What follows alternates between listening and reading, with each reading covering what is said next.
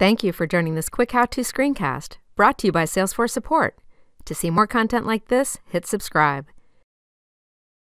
All right, in this video, I'm going to show you how to add multiple users to your calendar events or activities.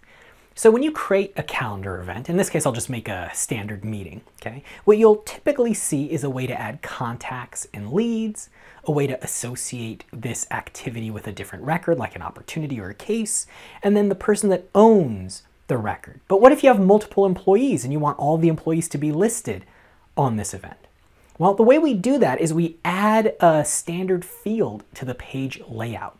So in this case, I'm going to edit the layout of the event record. And inside the Lightning layout, I'm actually going to go to where the fields are controlled, the field page layout.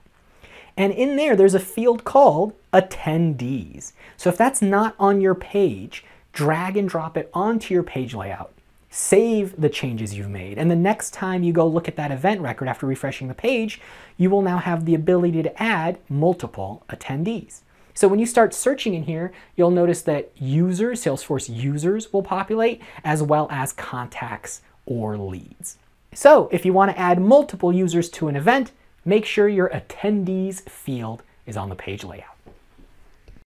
For more information, check out help.salesforce.com or join us on the trail at trailblazer.salesforce.com.